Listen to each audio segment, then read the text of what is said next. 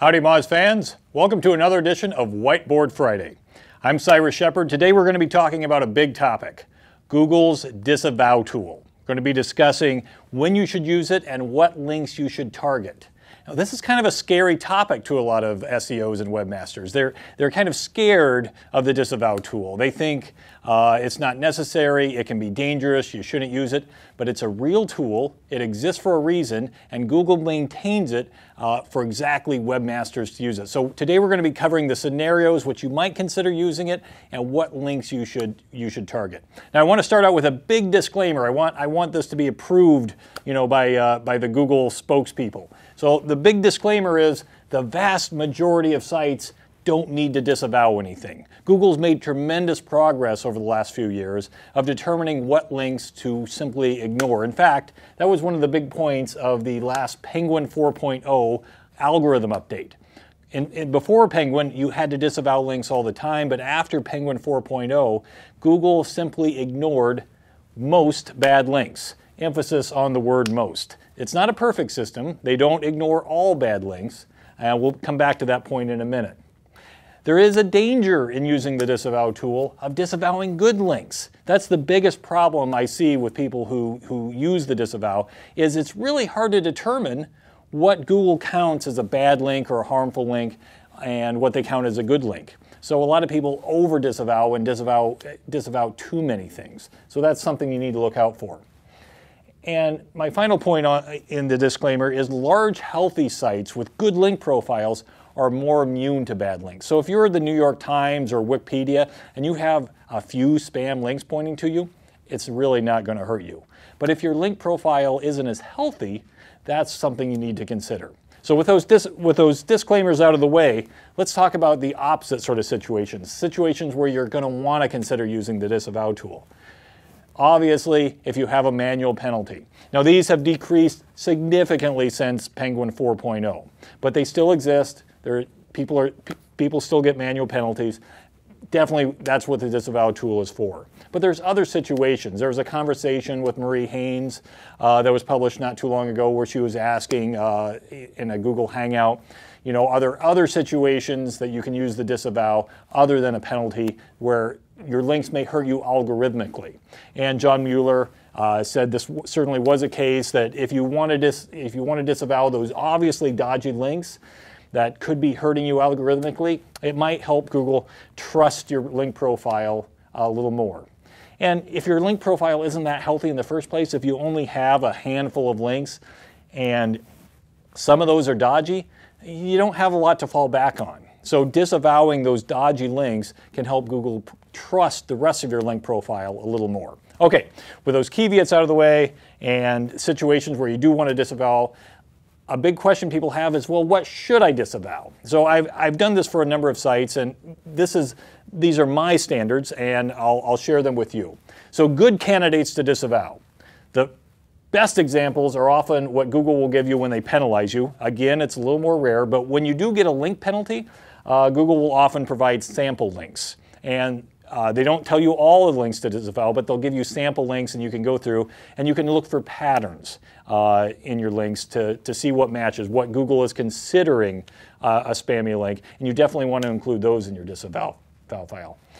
If you've suffered a drop in traffic or you think Google is hurting you algorithmically because of your links, obviously, if you participated in link schemes, if you've been a little bit naughty, violated Google's webmaster guidelines, you definitely want to take a look at those. And we're talking about links that you paid for or someone else paid for. It's possible someone bought some shady links to try to bring you down, although Google is good at ignoring a lot of those.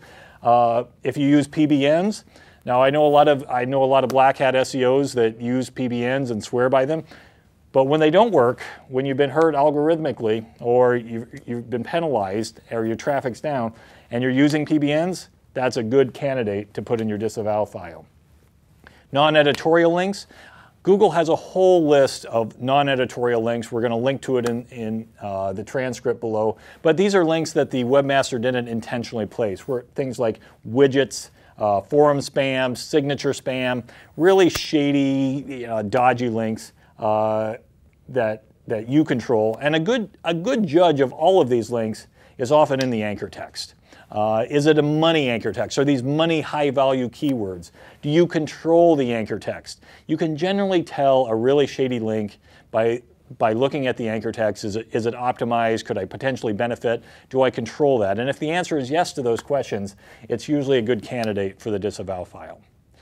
Then there's a whole set of links in a bucket that I call the maybe file. You might want to disavow. I oftentimes do, but not necessarily. So a lot of these would be malware.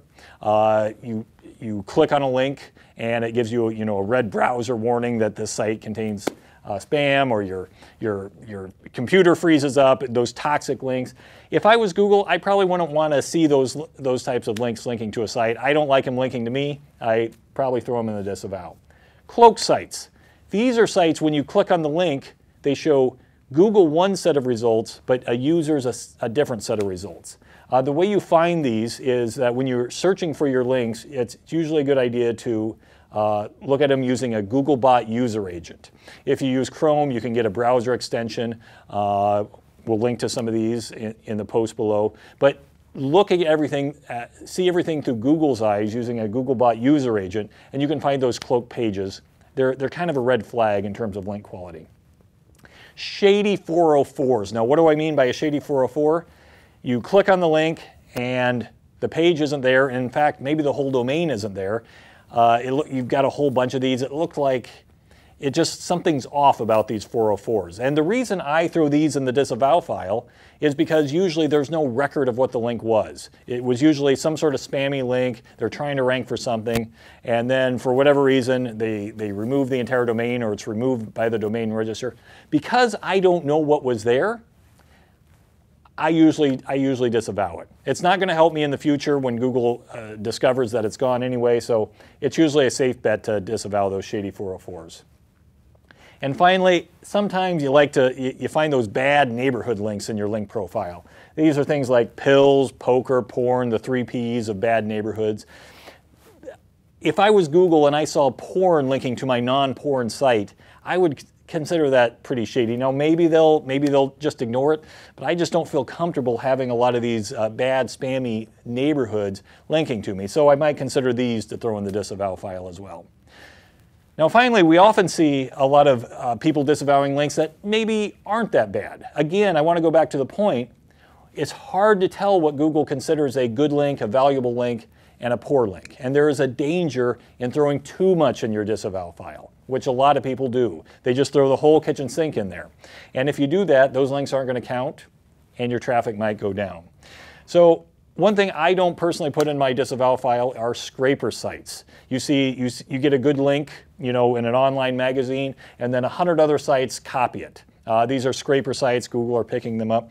I don't put those in the disavow file because Google is getting better and better at assigning the authority of those links to the original site. And I don't find that putting them in the disavow file has really helped, at least with the sites I work with.